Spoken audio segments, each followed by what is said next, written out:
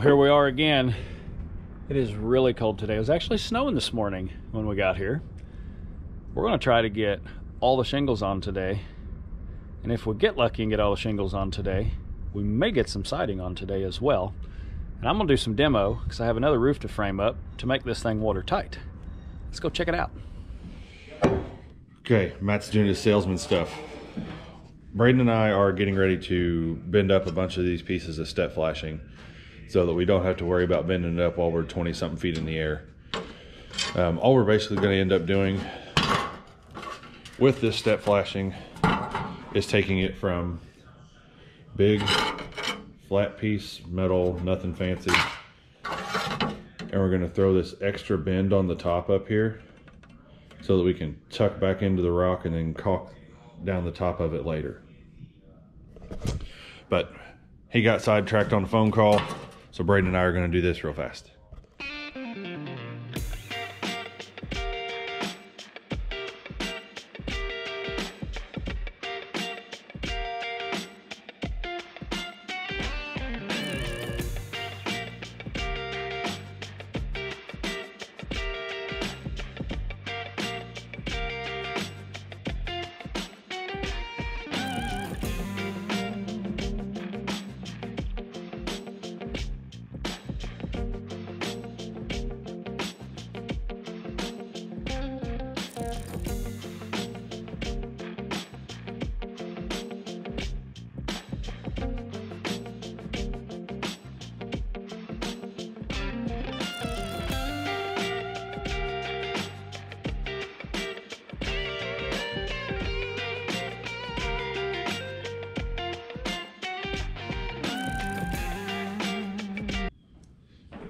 And there you have it.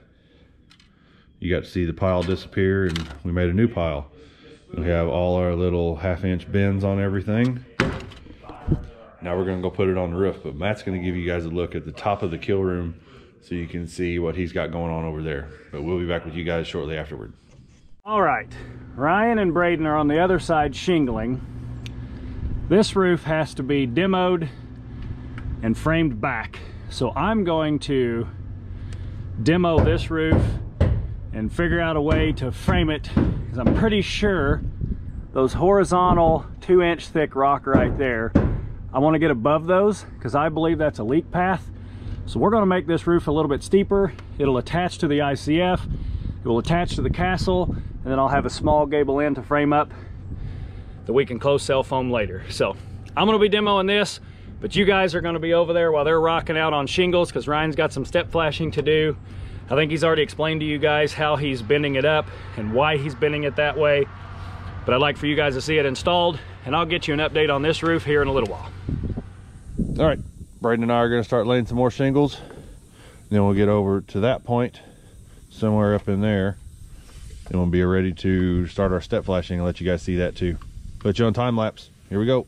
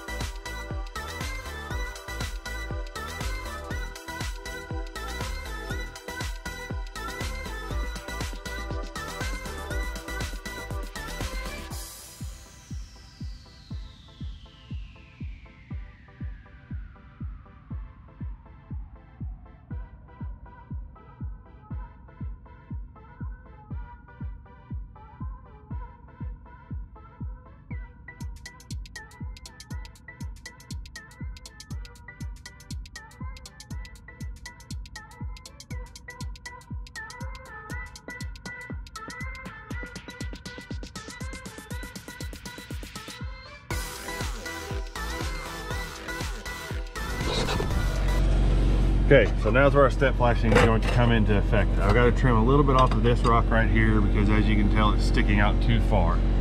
I'm gonna slice the notch into the wall at that line where this will sit back tight and tuck into that rock. We're overhanging about a 1/4 inch or better there so that if any water does get onto this flashing, it runs down and out and not down and under. We're gonna put you back on time lapse and we're gonna continue this process all the way up to there. Stay tuned, folks. It's about to get weird.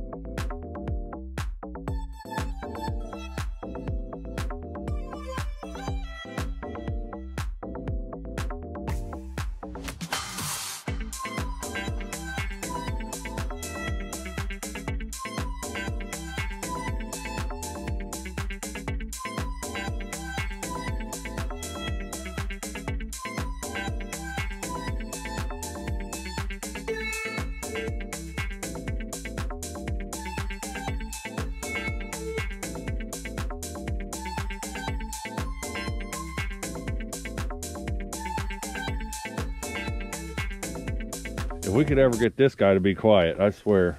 All right, so as you saw in the last clip, we've got blackjack under here, sealing that down, blackjack under here, sealing this part of the shingle down. We've got a couple more pieces of step flashing to run there, and then we're back over there running more shingles.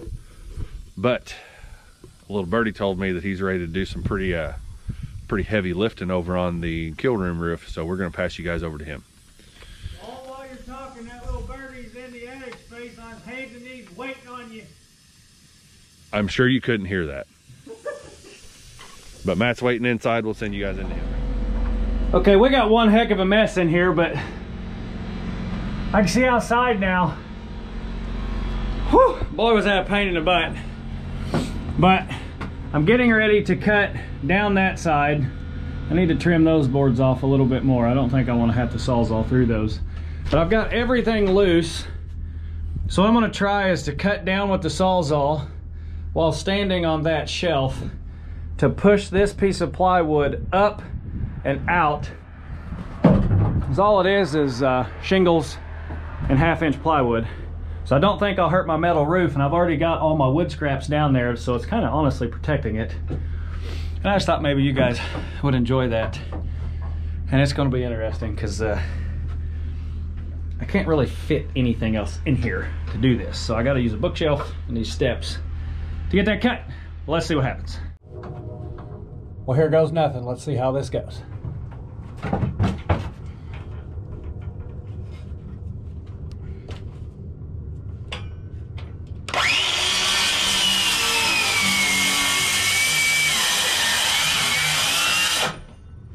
Whoops. Had my blade set too shallow. That's my fault.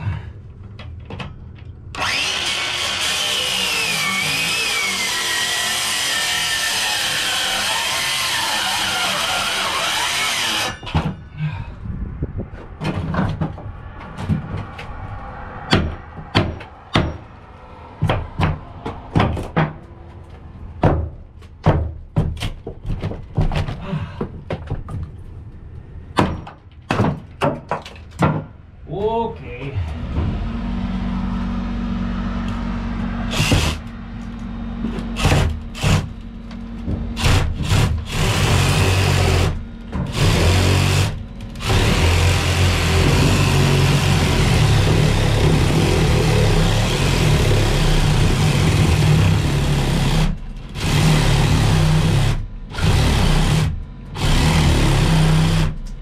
Never fails. Right when you're ready to cut it, your battery's gonna go dead.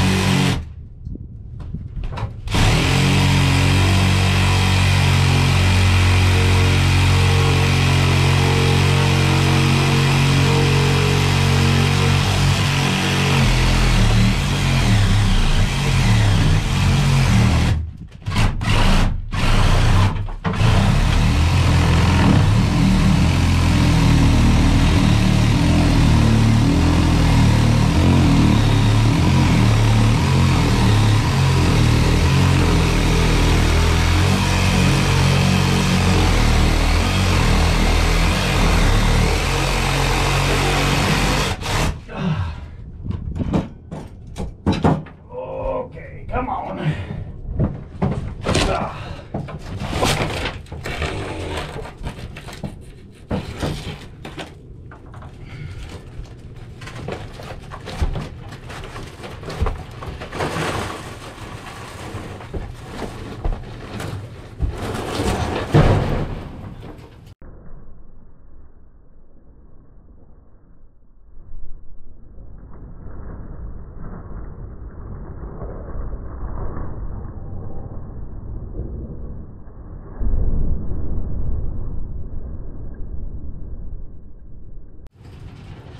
Hey, whew.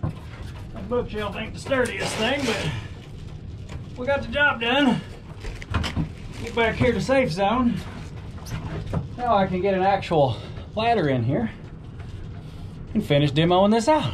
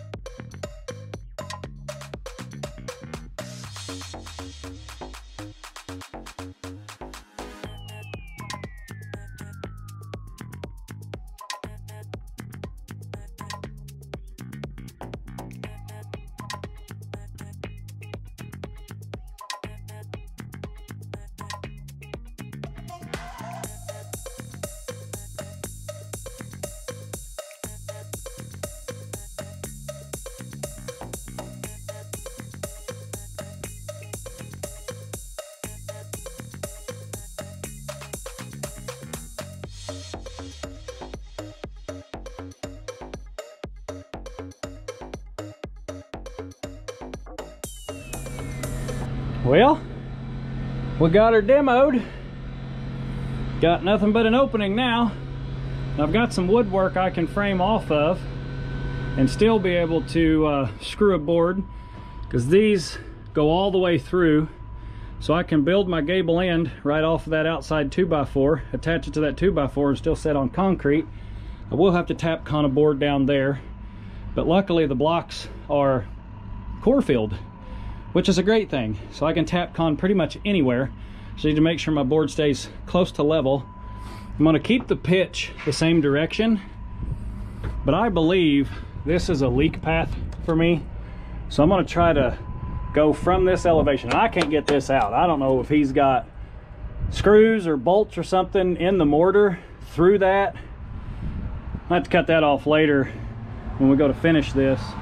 But I think I want to get my roof line up here so that I can get over top of this and mitigate that water catch that you can see there. Yes, I could knock the grout off of that, but I still feel like these may absorb a little bit of water where everything else is a vertical face instead of a horizontal face. So I'm going to try to get my board up there as best I can. It doesn't have to be perfect. It can be erratic with the rock, as long as I have enough points to tap con my board off to.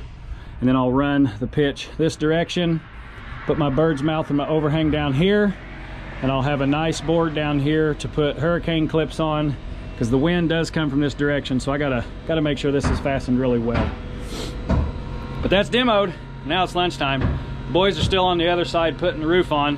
I'm gonna go grab everybody some lunch and we'll be back. Okay, so now that Matt is running to get lunch and making his phone calls and doing all the stuff that, you know, the boss has got to do, me and Braden are going to finish running these few runs of shingles back out across our roof here, and then we'll be doing some step flashing over there again. Here we go.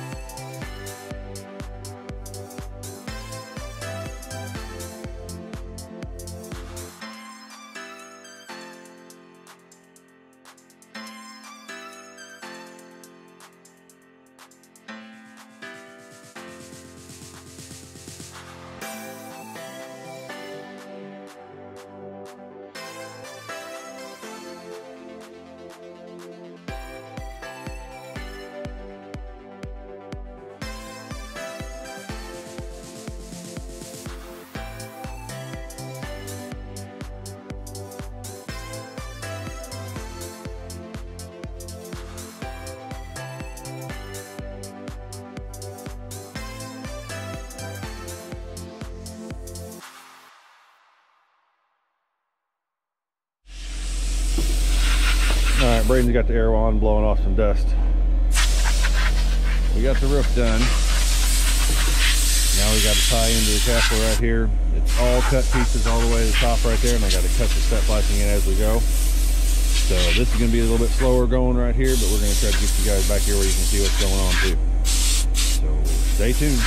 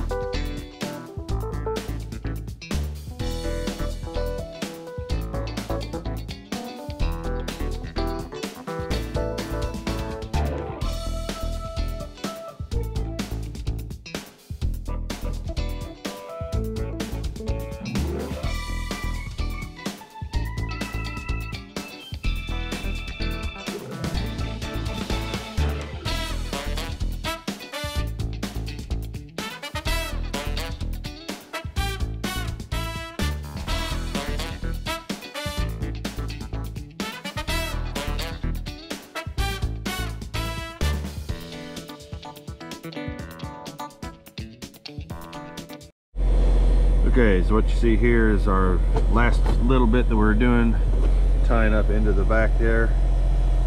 Got a few more. So Got just a few more shingles put on here, 3 to be exact. A few more pieces of step flashing, and then I'm going to end up coming back with that air wand and blowing all of the dust out of that mess so that I can use our through the roof product. It's a elastomeric type of caulking that'll never get hard. It just turns into about a bubblegum substance. And yeah, get that all caulked in and sealed up real good for Matt while he's over working on the kill room roof right now. So we're going to put you on time lapse, let you see what we got doing to finish up here.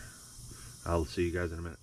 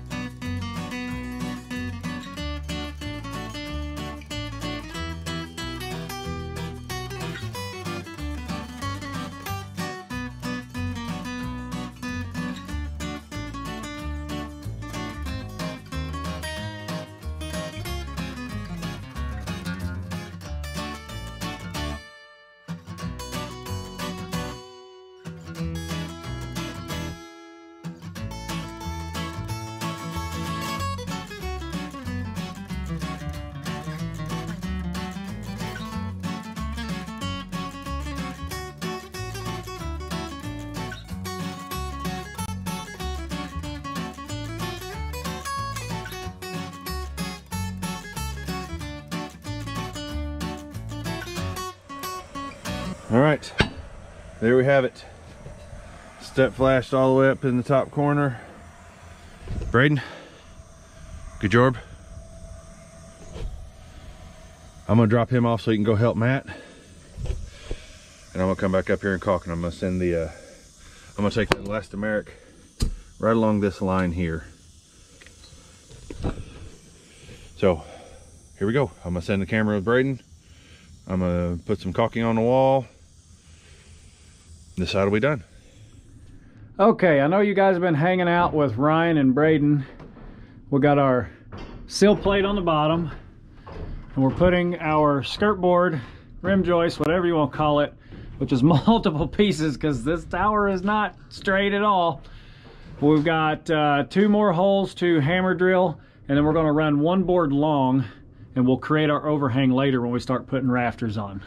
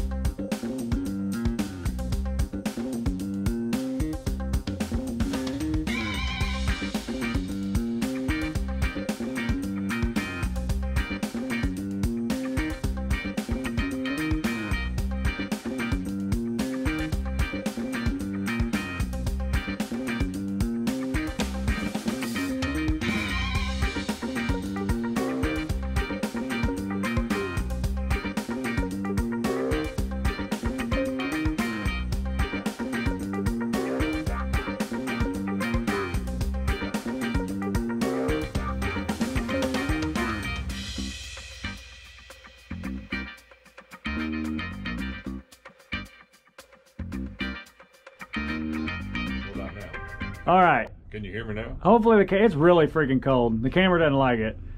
I was gonna frame from that point to that point, but it doesn't match my top roof, and I really didn't like the way it looked. So we're gonna back up and punt, and we're gonna build a knee wall here over, and then a gable end here, because that is our 512 pitch, which matches that roof line, and it looks way better. So we're gonna temp this in with house wrap to make the watershed, but that's today's video. Hopefully you guys enjoyed, and as always, like, comment, subscribe, turn notifications on, share the video. And don't forget